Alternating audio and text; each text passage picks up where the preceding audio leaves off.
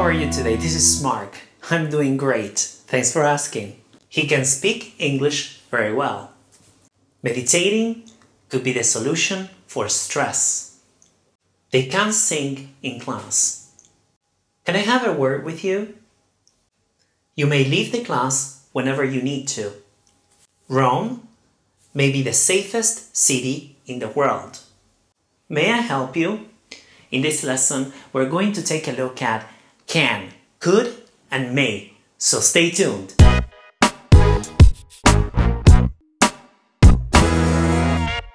I've already talked about modal verbs such as ought to, shall, would. If you wish to watch those lessons, you may click here. However, what is a modal verb? Well, a modal verb is an auxiliary verb used to talk about possibility, ability, permission, requests, and offers. This lesson we're going to talk about can and could and may.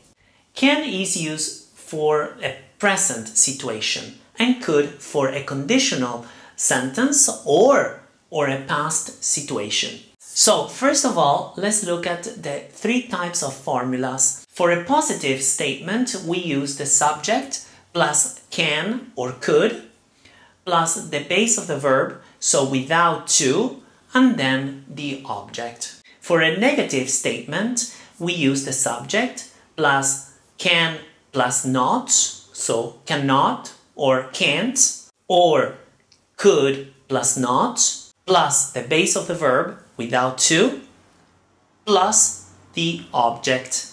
If we want to make a question, then we need WH question word, if any. Then we need can or could, then the subject, and then the base of the verb. So we have 4 different types of situations where we can use can or could. So indicating ability in the present or in the past. In the past with could. So my first introductory example was, he can speak English very well. So he can speak English very well. So this can is used for an ability. He can speak English very well. For a past situation, we use could. So we can say, he couldn't speak English 10 years ago.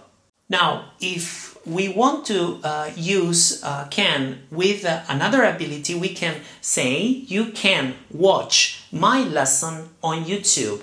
So that can there it means awareness through senses. In this case, through your eyes, through sight, right? Awareness through sights. So you can watch my lesson on YouTube. The second usage is to indicate capability, which is a little bit different than ability. Capability.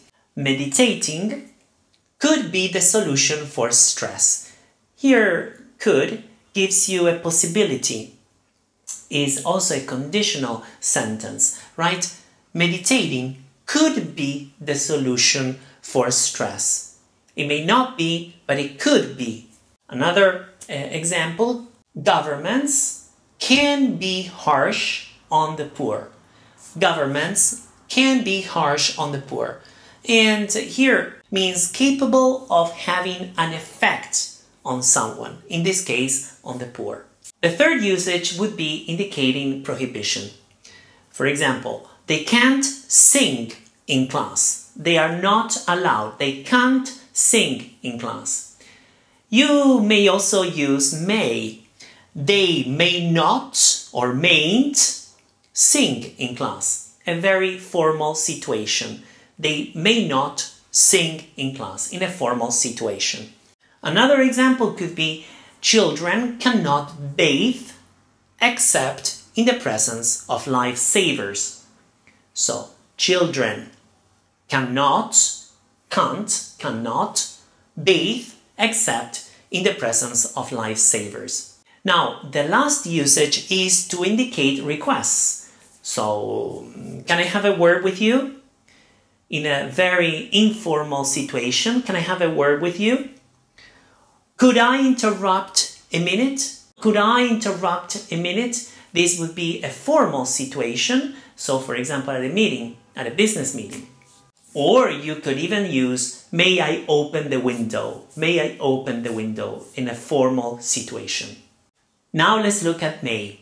For a positive sentence, you will use the subject, then may, then the base of the verb, and then the object. So remember, without to. Negative statement, subject plus may or mayn't, plus the base of the verb without to, plus object. For interrogative sentence, you will use WH question word plus may, plus the subject, plus the base of the verb, etc. When do we use may then? To indicate permission. You may leave the class whenever you need to.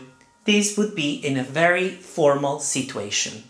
You may leave the class whenever you need to. Or you can drive up to 130 kilometers an hour on the highway in Italy. So this is a very informal situation, and it means you're allowed to, right? You can even use could. You could drive up to 130 kilometers an hour on the highway in Italy. So this would be a more conditional type of sentence. The second usage is to indicate possibility.